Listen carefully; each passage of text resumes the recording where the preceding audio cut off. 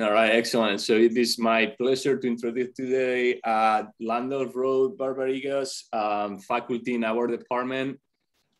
He has been a faculty here at UM since 2015. Before that, he was a postdoc at Princeton from, I believe, 2012 to 2014. He worked on the form finding lab with Sigrid Adriansens. And before that, he got, I think, his bachelor's, master's, and PhD at EPFL in Switzerland. And for his PhDs, he worked on tensegrity structures, which I believe he still works on that today. And in general, he's an expert on structural morphology problems. Okay, so today he's gonna tell us a little bit more about these tensegrity problems and how to, I guess, apply it to science and engineering applications. So Landolf, with that, the floor is yours. Thank you. Thank you, everyone, and pleasure always to participate on these seminars and seeing also the spectrum of presentations that we have. Today, I will be talking about basically tensegrity. This is kind of the evolution of my work as a PhD student. So it's always important to see how things have evolved, what questions were raised as you actually do your research as a PhD student, and where it goes next. So this is work that has been conducted here at the University of Miami, most of it. A key person there, Omar Aloui, my ex-PhD student and now postdoc at EPFL at the Laboratory of Robotics there, so at the Swiss Center of Robotics. Very interesting work, very fundamental, and I want to focus on the fundamental side of it to see how this is applicable to everybody in a certain extent. Tensegrity might seem like how can I say, odd word. It means tension and integrity. It might be a little bit strange for some of you, but it's nothing else than basically a subset of lattices. We're going to go through the discussion there, but for structural people, you're going to find that this is another structural system, maybe a little bit exotic. For environmental people, think about basically this as a subset of lattices. This goes also to material people like Luis and some of you out there that have been focusing at structures as that. So this is very fundamental work. People can find also applications in, again, metamaterials, in morphing structures, in aerospace, and so on. So let's start though by understanding a little bit where we're coming from. And in the sense of tensegrity being a STEAM concept, it actually started from art. There is Kenneth Snelson, who is a New York sculptor who started putting together struts and cables and creating sculptures that looked a little bit chaotic. And although they look chaotic, they're definitely not chaotic. There's a straight, let's say, analysis and equilibrium that happens inside the structure to find that balance. So Kenneth Snelson created those sculptures, but the name got from this man that I hope you identify. This is Buckminster Fuller. So he's an architect, philosopher, engineer, a multidimensional personality.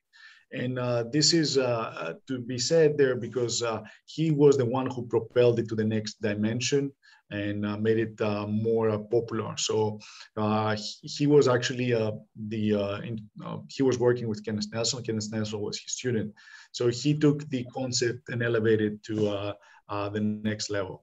Some people argue that this comes all the way from constructivism. So there are some pictures of Russian constructivism, and Carl Jorgensen is an artist there, and you can see there in the background some structures that look like tensegrity. We don't know if this is if this was a tensegrity in the same way that Kenneth Snelson was producing it, but you can definitely see where this is going in terms of the parallelism between the art. And of course, once you got into the art, it naturally connected with architecture.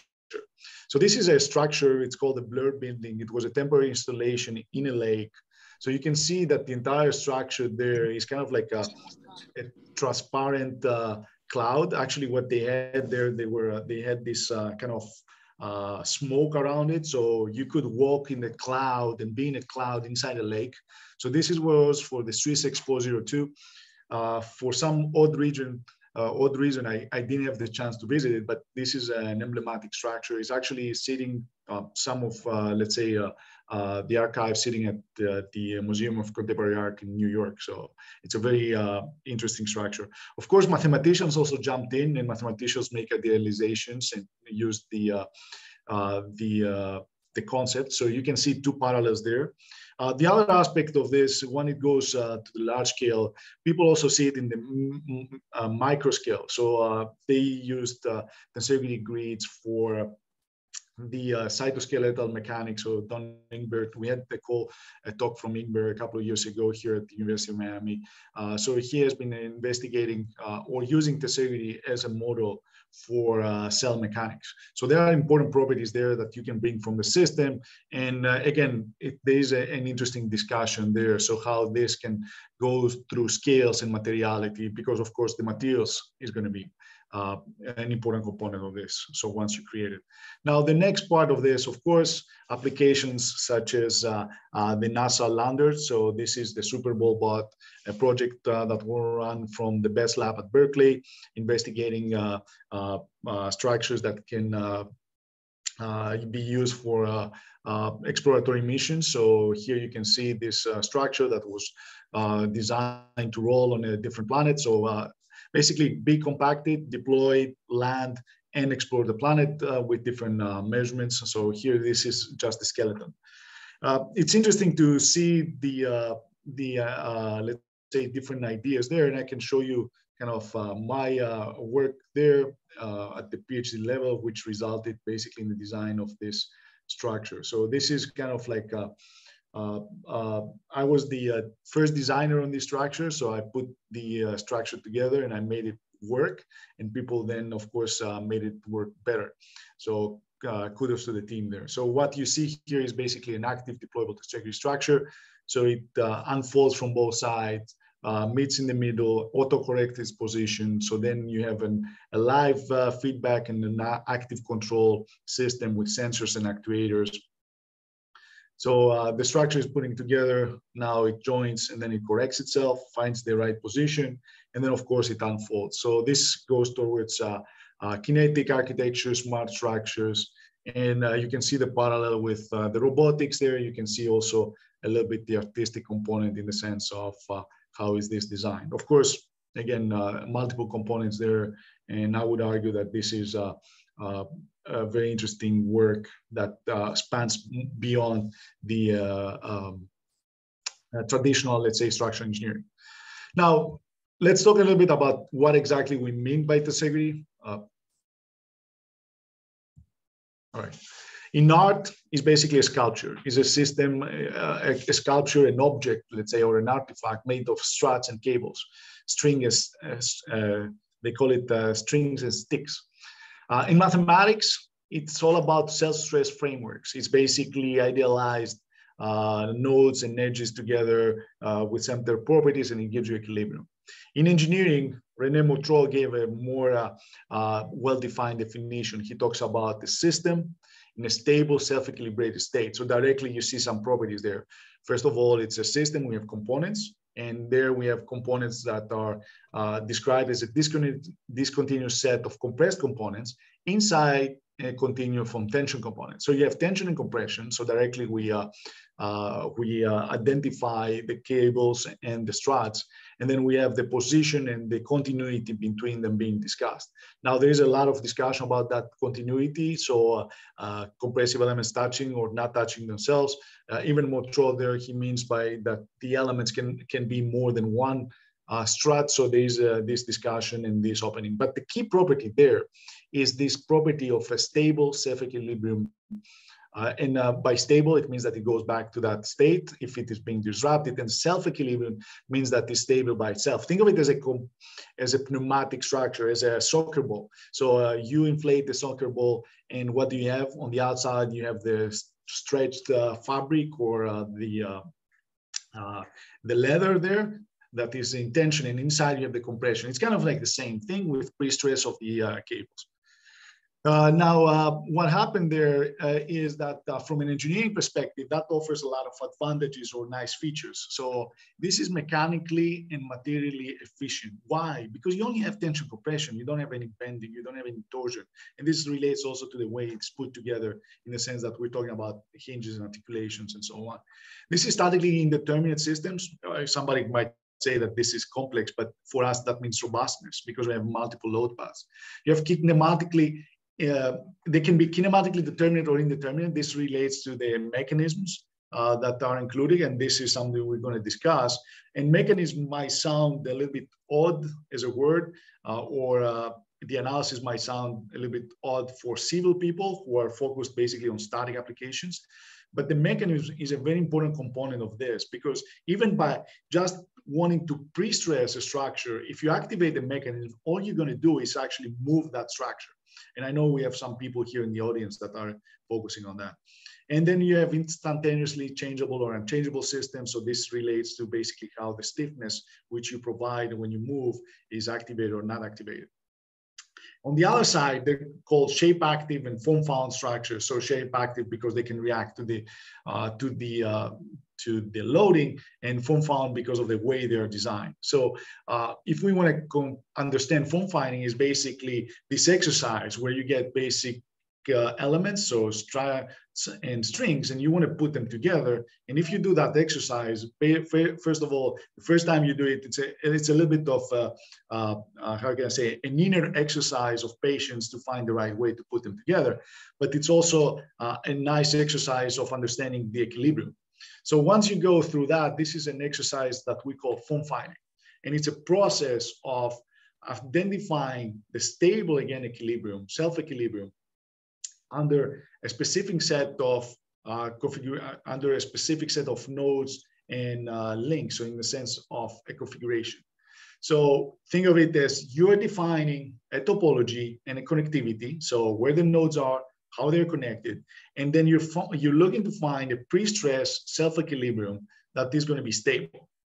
And this is a very interesting, let's say, exercise, and it's key on many structures. Shell structures are defined like this, grid shells are defined like this. But here directly, I think you should be able to see that we have a starting point.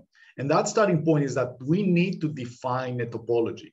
We need to define basically that initial geometry. So topology is basically finding the connectivity pattern between the nodes, and geometry is about where the nodes are. So this is the words that we're using. So that topology finding is a very hard problem. Actually, mathematicians have focused on that, and engineers, and I would say architects and engineers have focused on finding the geometry. So there's a disconnect between the two words, and that is also a problem that we're facing right now. Now, if we talk about the property of self-equilibrium, very fundamental, and you can describe it basically by A omega equals F, with F being the external loads, A is the equilibrium matrix, and the cell stress is basically the omega when you have A times omega equals 0. So that, of course, corresponds, I mean, mathematically, a little bit of linear algebra there to the null space of A, and this gives you basically a linear combination. Every solution is going to be a linear combination of your null space. This is very important for us because it's allows us to understand fundamentally what is happening in the system. Now, with respect to the mechanisms, this is the other part of this. So how is the equilibrium? How many equilibrium states do I have? And the other side of this is how many mechanisms? Do I have any mechanisms? Is it completely rigid or not? So we can actually study that by the rigidity analysis, and this is what we have been doing. And this, you can think of it as the equiprojectivity of infinitesimal displacement. So going back to that parallel between number of states of equilibrium and number of mechanisms that we have. So in the mechanism, we have to make a distinction between finite mechanisms, which is basically the entire thing moving. The infinitesimal mechanisms are very small mechanisms. So think of it as negligible deformation in the elements. So a mechanism with negligible deformation of the elements means that basically I can have a direction where the rigidity in that direction is reduced.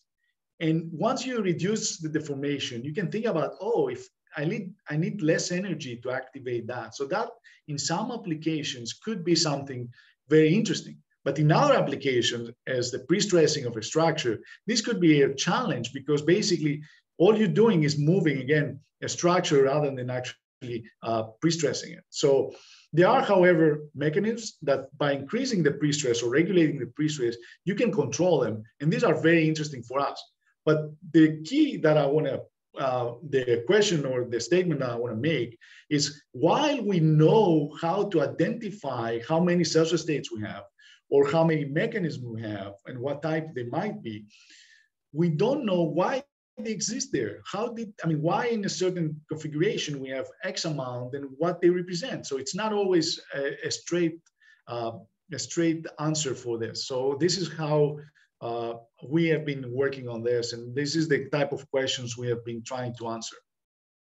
And of course, what I'm showing you here relates very fundamental mechanics in the sense of how many celsius states and how many mechanisms. And this relates back to basically the equilibrium matrix or the rigidity matrix and how this relates to fundamental theory of linear algebra. And these are basically linked properties. Now, the key for me, if I want to let you something about this evolution of research, is basically the problems that we're facing are the following. People have been focusing on topology, and then people have been focusing on form finding. But this, let's say, schism between these two have basically brought the research kind of in silos, and has not allowed us to develop structures for specific applications. So people choose a topology and work with it, or choose a geometry that they like and go with it, which means that it's not necessarily the right one for the right application. So the system, Deciphering is a system, is a concept, is not one object.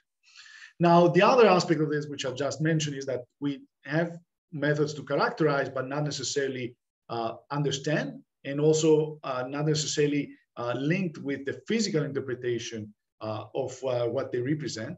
And of course, if you go into tensegrity, like I did some time ago, and you start working on this and you want to design, there are no design guidelines, although it's just string and sticks. So you can think of it as, oh, it's just a truss cable structure. Well, it's just straight, it's self-stressable. There are some complexities there, the mechanisms, how do you treat them? Of course, you have two failure states there. So although it seems very, I would say, basic, something very simple is not necessarily as simple as it looks. Now, what we worked on is inspired by biology, and we call it cellular morphogenesis. And morphogenesis relates basically to the way material is organized in the formation of cells, to tissue, to organs, and the overall anatomy. And for us, cellular morphogenesis is basically a framework, a computational framework, where we have elementary units, what we call the tensegrity cells in an analogy, to create larger and more complex systems. So this is founded based on the work of maybe the most famous mathematician, the Spanish mathematician called de Guzman. He passed away almost a decade ago. So he published this work in a journal where the editor was a friend of him. And he mathematically proved that every tensegrity structure is made of those cells. So this is what is stated, the theorem, and David Orden, who is co-authoring that paper and now a professor in mathematics in Alcala, has been working with us. But the key outcome of this is basically that all tensegrities are made out of the same elementary units. So that is by default a very powerful statement. And the next thing that we did is characterize those units. So these are infinitesimally rigid, so no mechanism, and they have only one celsius state, which means one equilibrium. So once you start with this, you can actually use them as Legos to build all the other systems. But of course, the way you put your bricks has a big influence on the properties you're getting.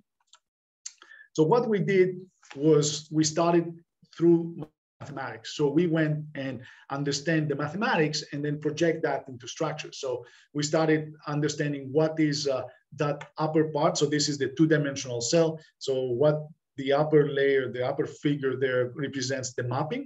And then what is the implementation if you actually use it in structures? These are the two, let's say, truss systems that you're getting. And we also try to have a parametric description of the equilibrium in those structures. So a little bit of math there. So we have this expression there, which depends on the geometry and the topology. This V function there is related to the areas that you use. And because this is related to the areas, and you can see basically the nodes that are involved and the location of their nodes, we actually have a direct link between topology and geometry, which in other method is lacking. So this is the first implementation of both. So you start seeing that we're trying to put together the pieces of the puzzle when it comes to this. So having a parametric description is very powerful, because then this is applicable, and then you can start exploring the design space. Of course, the way you combine things is very important. So in there, also inspired by the work in biology, we came up with the two ways we could combine it: cell adhesion and cell fusion. Adhesion is when the cells are actually working together, sharing a common edge, but they are still individual cells, so they have their own properties. And fusion is where they actually fuse, they become one cell with basically the equilibrium being dissociated, diluted into the system, if you want. So what we were able to do is, throughout that process of putting cells together, we were able to follow mathematically what happens to the equilibrium. So how many celsius states do I have? If you want to talk in simple words, the degree of indeterminacy that we're having in the structure. So follow that while we create the structure, or if we analyze the structure, do the same thing. So this is a key, because then we know what to look for. So, or how many equilibriums should we get when we're doing our analysis. So we were able to describe not only the number, but provide a basis for that space of the equilibrium. So this is a key result for us, because if you want to design eventually something, you need to be able to design it by exploring the space, because the solution you might want might not be on one part of the design space, but could be a specific neighborhood in that design space. So understanding in a very fundamental way the unidirectors of your space and the bases that describe your space is a key result there. So to make things simple, I'll give you a quick example based on 4 modules. So you have this X module there.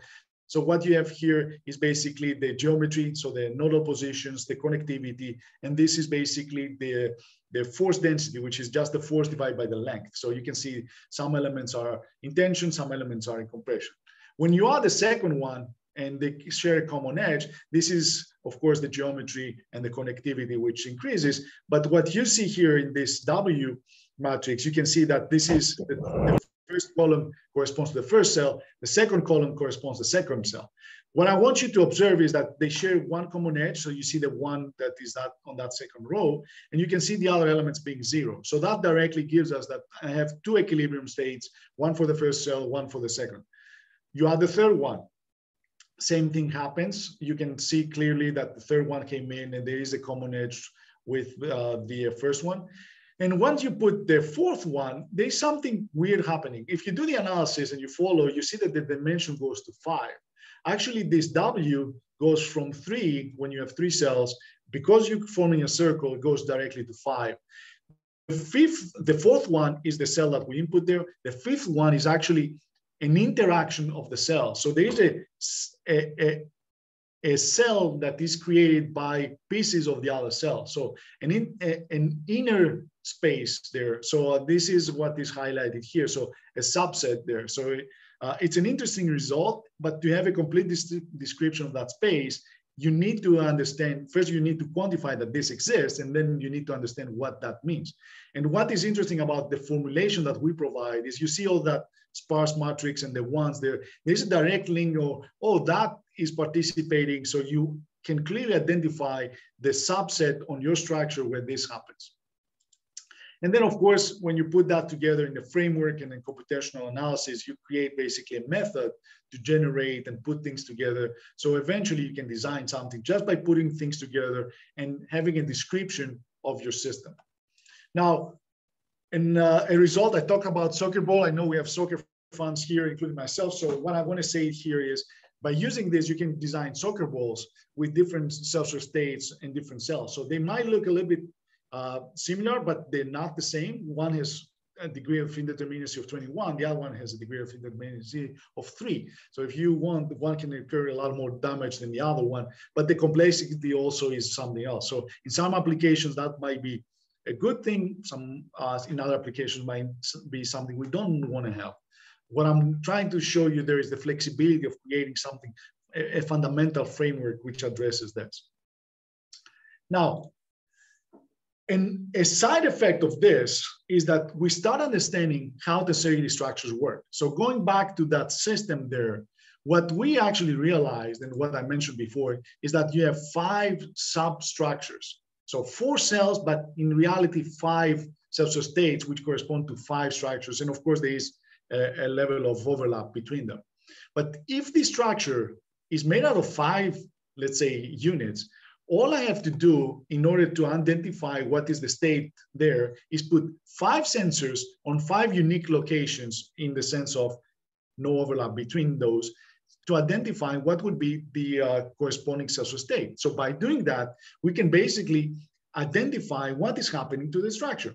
Again, you have a very, let's say, a fundamental question here. How many sensors do I need?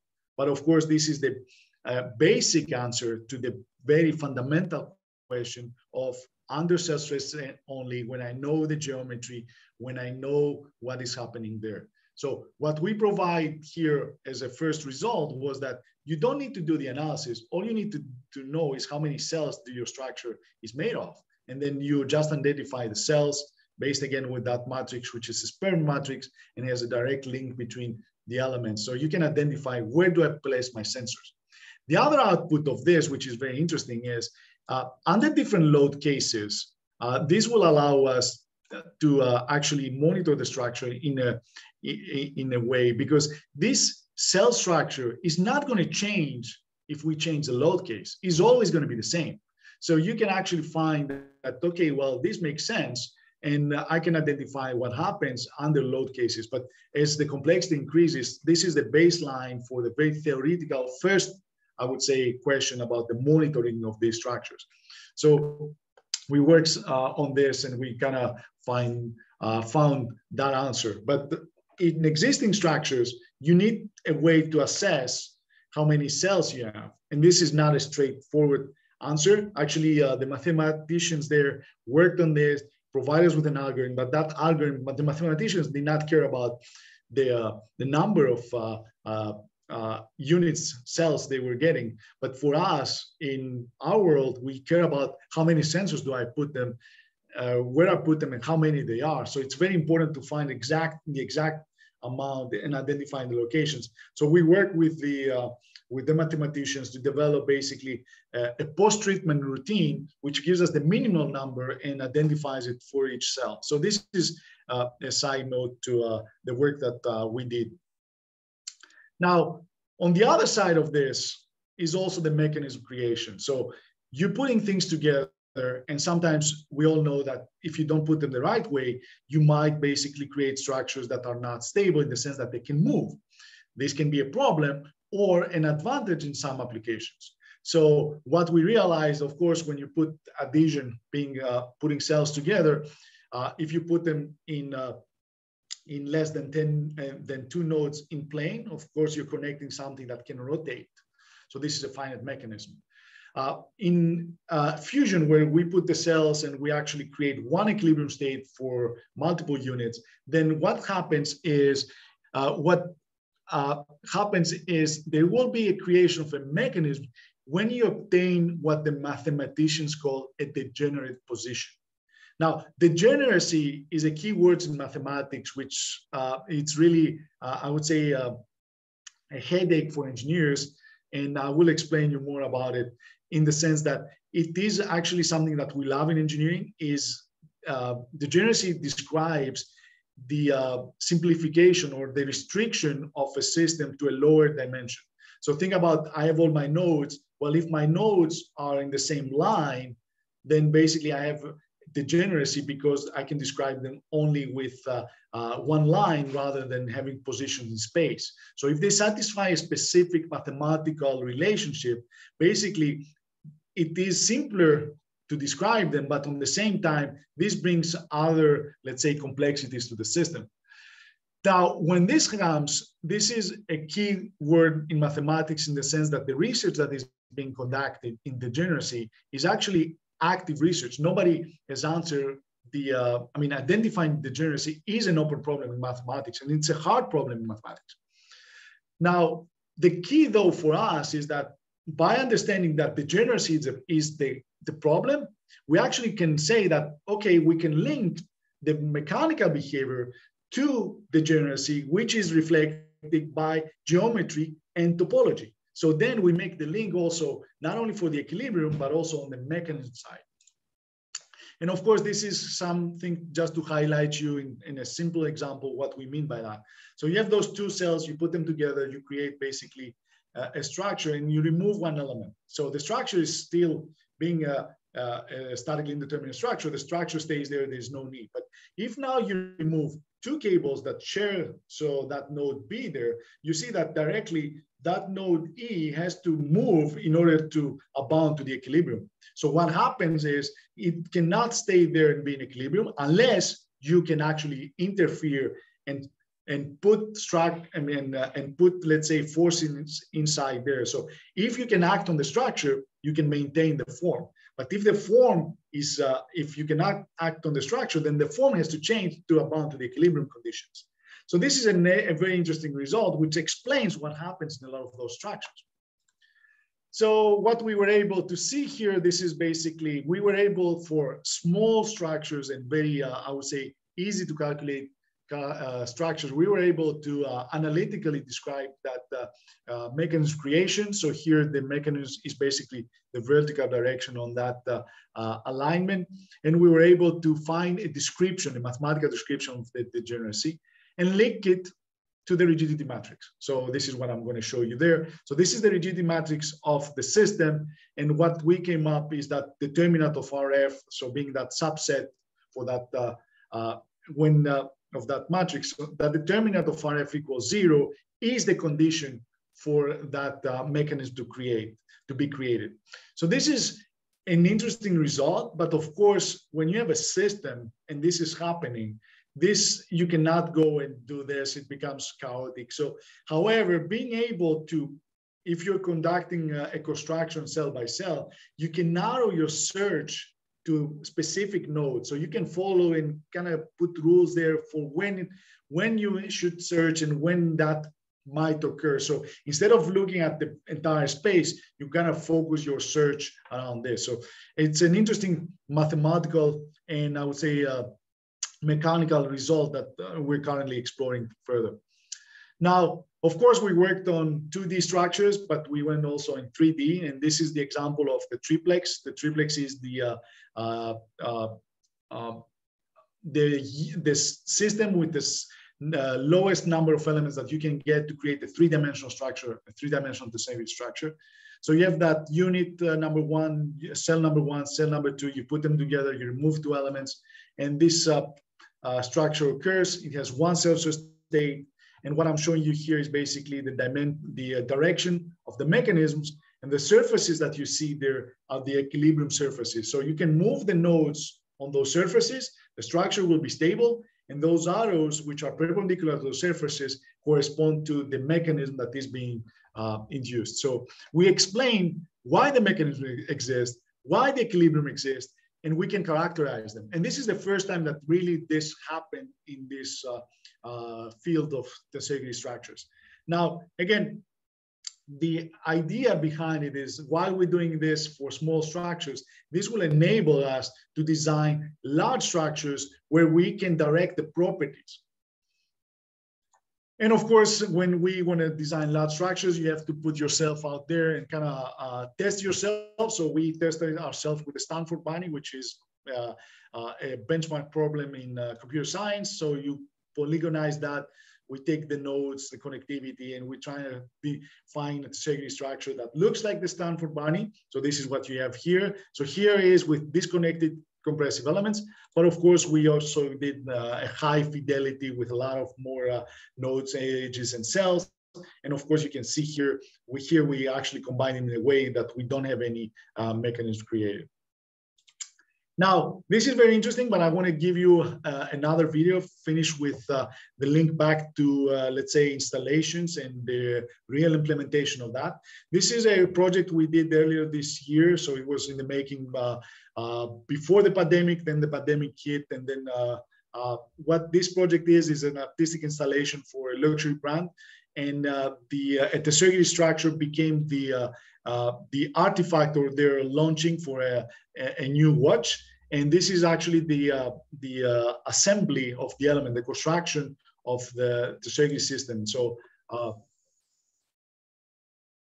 you see that this is 8-meter tall and 10-meter wide structure. So think about it, let's say 25 feet and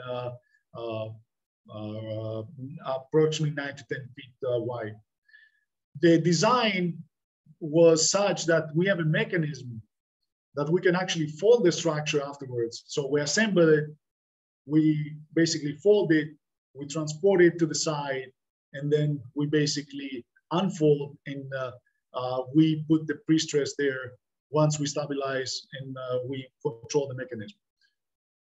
So this is the engineering version of it, but the real outcome of this was this structure, and I'm going to show you this video and end with this video.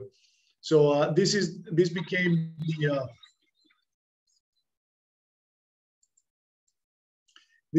the main artifact for this private exposition from Hermes. So it was at the center of that, and I can proudly report that I was the engineer behind, in the sense working with the artist, the architect there to put this together.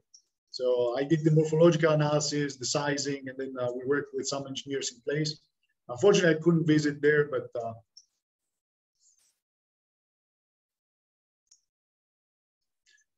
the artist's idea was to have an endless column. Looks chaotic, but it's talking about the analogy with time being endless and goes to infinity. See also the joints. We worked a lot on the joints to make them also look very polished, and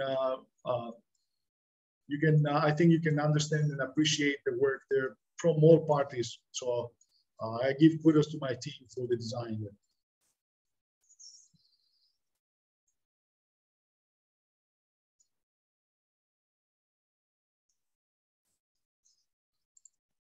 Afterwards is finishness. So again, I want to bring back to you this. So this is kind of Omar's work and Omar's publications of this. So very fundamental work, but I think it's a powerful tool. Intersection maybe with mathematics. Now we work more on what this means for the mechanic side, but I think there's something to be said about how we design those systems and how they can be used across scale, across materials, and how it can be done to model from cells to metamaterials to foam. Previously, I mean, lattices have been used for that, and to space structures, to artifacts, and so on. So again, this is kind of like my pet project, and I'm excited always to talk about this. So please feel free to reach out if you have questions or comments about it.